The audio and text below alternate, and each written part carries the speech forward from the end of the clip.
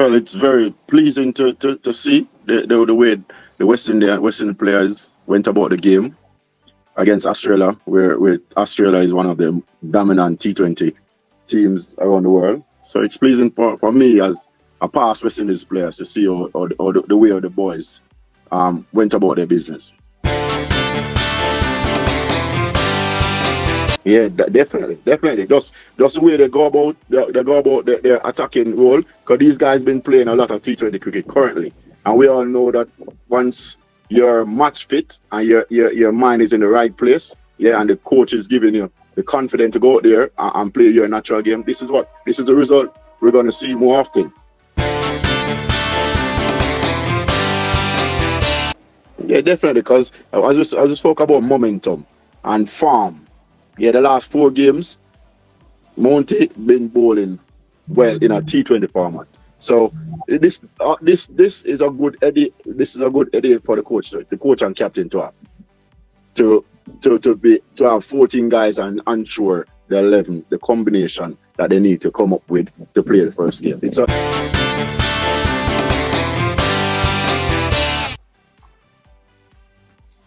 With just hours to go before the start of the ICC Men's T20 World Cup, it's safe to say we are in the final straight away.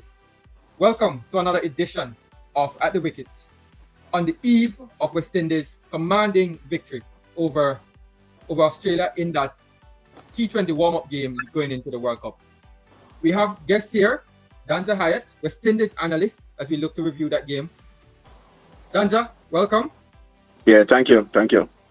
And the game brought a lot of thrill to West Indian fans in the manner in which they approached the game. How was it for you?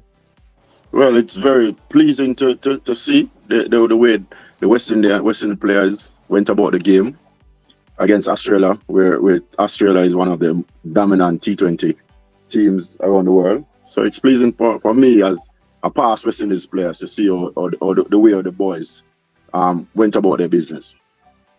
Yeah, the brand of cricket that is being played by the West Indies is something that is being talked about around the world, and that attacking, aggressive style of cricket we saw 250s in the World Cup and all of that, in the IPL, I should say. And could we be looking at seeing 250s being scored in the World Cup with this sort of approach by the West Indies, and are they setting the tone? Well, definitely, because if you can think back about a week ago. The coach, which is Darren Sammy, spoke about the brand of cricket that they want to play, and I heard Brendan King, who was the standing captain for the 3 games in Jamaica, and they spoke about the brand that they want to play along with the roles of the players in the team. And when I took up the scorecard last night and looked on the scorecard, I saw a level of that where the guys coming in and adapting to their roles. Yeah. It wasn't a full strength Australia team, we must admit. However, Australia is Australia. They have quality players in their lineup, and even if all their players went there, all their players didn't play, these are quality players that are playing in the IPL. It's good to see the approach against them, especially the likes of Nicholas Pooran, who went out there and just took the game to them. 75 of 25 deliveries, scoring at a 300 strike rate. Impressive.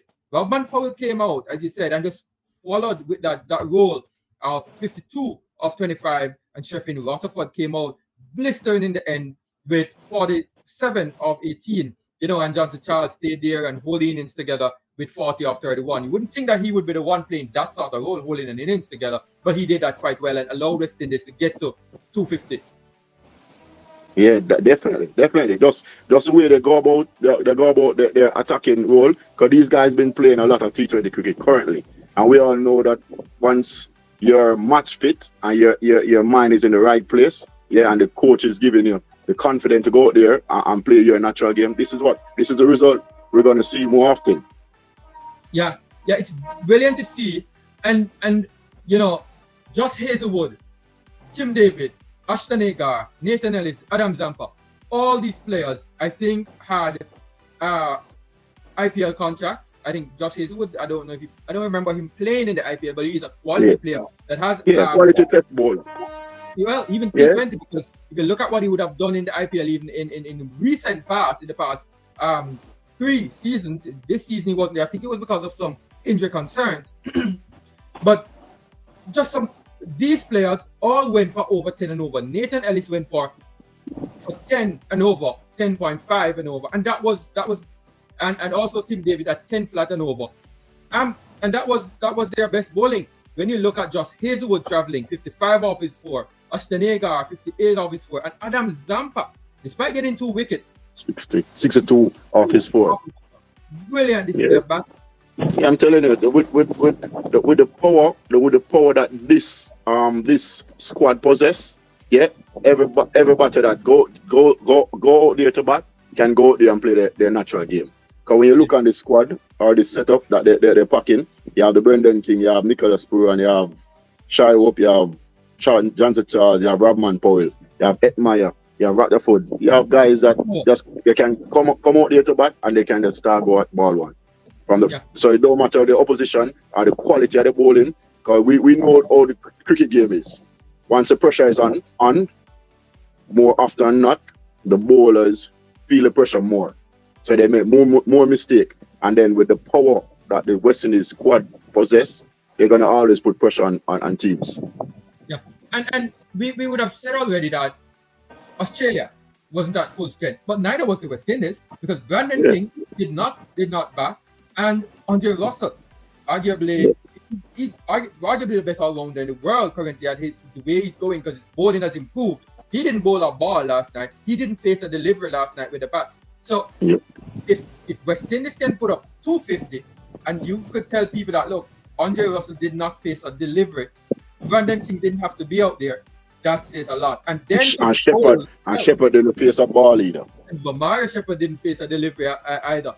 So it's looking good, and then they come and back it up well with bowling. I guess when you're chasing 250, you go hell for leather. So it's natural that they'll go hard at the top. That's Australia. But the way West Indies held their cool and took and take the game with Shamar Joseph getting the first wicket, but then just in the power play and just backing it up in terms of the bowlers coming in, do what was necessary. It wasn't superb, but did what was necessary on the day. So secure big. Yeah, definitely, because remember the cricket play on the day. It don't matter the team. We were saying Australia was an understrength team, but I wouldn't agree totally, because this Australian team wouldn't go on the park and allow their to be trashed by any opposition. Yeah, so it's an Australian team you're playing against. You're playing against the best, even though it's a warm-up game, because it's the last game before the World Cup. So everyone would want to get in and get a feel of it, get a momentum going. Then you look on the West Indian, the way they played the last 4 games, all momentum is going with them. So I just want them to continue and go on the spot, improve from here, and then we fans around the world will be happy. Yeah, as we're talking about momentum, a bowler that certainly would want to see the momentum go with into the World Cup, starting on Sunday, is Gudakesh Motie. Going into the tournament, you'd look at Akhil Hussain would be the front line spinner, and Gudakesh Motie would be maybe he'll play if the conditions suit it, and you can play 3 spinners and all that, because you expect Ruston Chase to be in there as that off-spinning option, as that floater, if you need somebody, if you lose 2 early wickets or so. But if you look at that South Africa series, Gudakesh Motie was superb. And then back it up last night in a game that Australia scored 222, 11 and over. They scored that. And Gudakesh Motie went for 7.75 and over and taking 2 wickets. 31 off his 4 overs. Brilliant bowling from Gudakesh Motie. Looks a sure start for the World Cup. Yeah, definitely, because as we spoke about momentum and form, the last 4 games, Motie been bowling well in a T20 format. So this is a good idea. This is a good idea for the coach and captain to have. To have 14 guys and ensure the 11, the combination that they need to come up with to play the first game. It's a good place to be at. As a team, captain and coach is going to sit down and have a lot of choices, a lot of options. And I know that they're going to make the right choices. And we'll be sitting well, man. want to continue to improve from this start, because this is the start of our World Cup campaign. The 3 games against South Africa in Jamaica, and then this practice warm-up game. So we're on the right track going forward in this World Cup. Yes, as you talk about on the right track going into the World Cup, let's look ahead to Sunday. And Papua New Guinea on Sunday, it's not a team that really would expect to give too much trouble to West Indies unless they take them lightly and not play the brand of cricket that they should. So with that being said, I would want to look ahead to what is expected of the West Indies. How do you see them approaching the game against Papua New Guinea? Well, I wouldn't think. I know this West Indian team not going to take anybody lightly, because all the guys look so hungry for success. Yeah, and they're doing the basic, and they're coming out with this brand that they spoke about earlier. So it don't matter who they're playing against. If we're playing against Australia or playing against Papua New Guinea, we're going to go out there and play the same brand of cricket. So I wouldn't worry too much about it. I just need them to continue to go from strength to strength, and we'll be all right.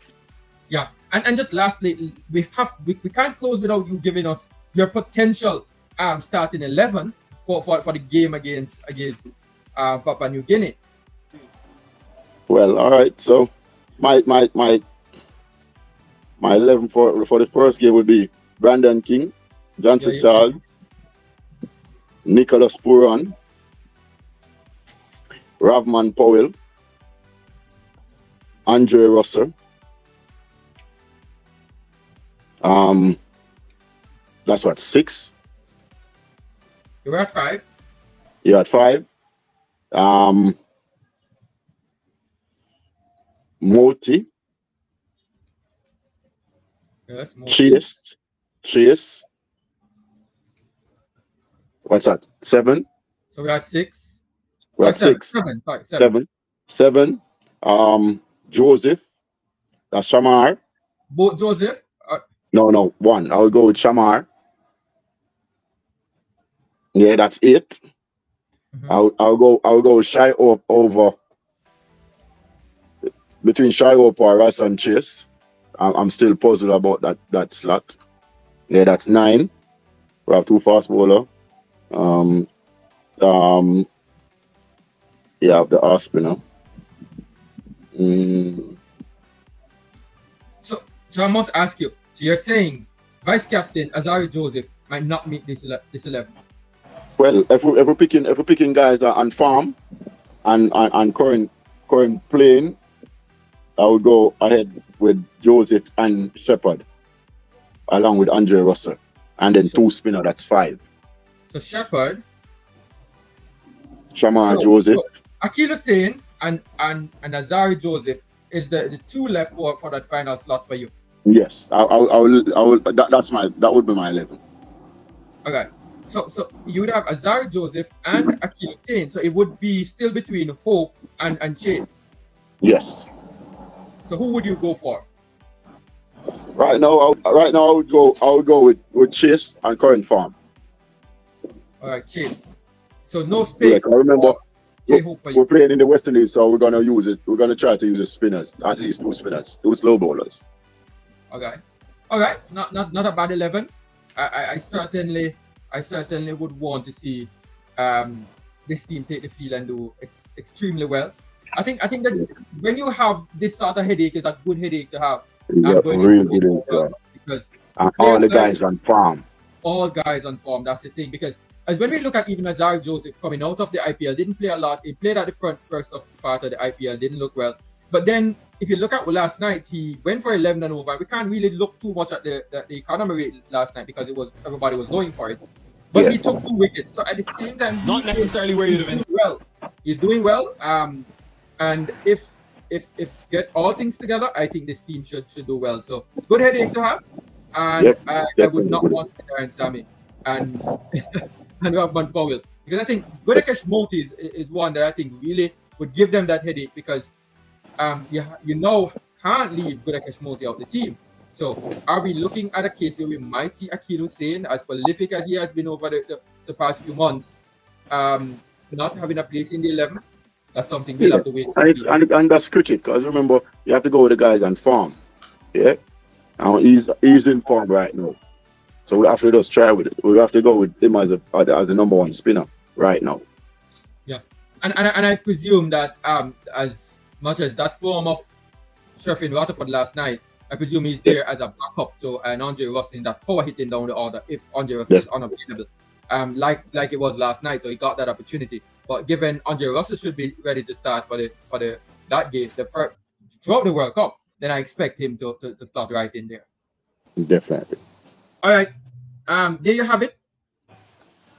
Preview for the World Cup. Exciting news. We're looking ahead to the World Cup, and hopefully we will join you again before the maybe at the toss, where we look at the starting 11 and we look at what to expect for the game. It's good to see. Exciting times for West Indies. Rally around the West Indies again.